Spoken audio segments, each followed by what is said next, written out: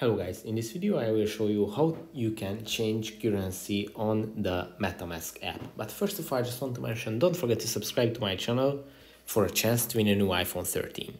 So let's jump into it. First, open the Metamask app, then go to the settings, which you have to tap on the menu in the top left corner, then at the settings, which is down here, and if you tap on it, you will have to go to the general section, which is the first one.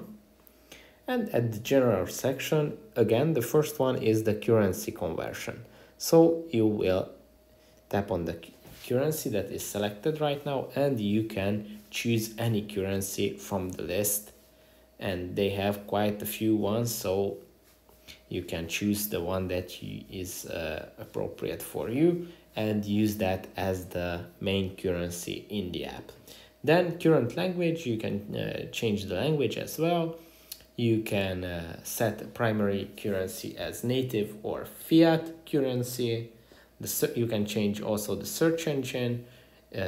Obviously the general is DuckDuckGo, but you can also change it to Google. Hide tokens without balance and account identicon. So that's pretty much it. Don't forget to subscribe for the iPhone and see you in the next one. Bye.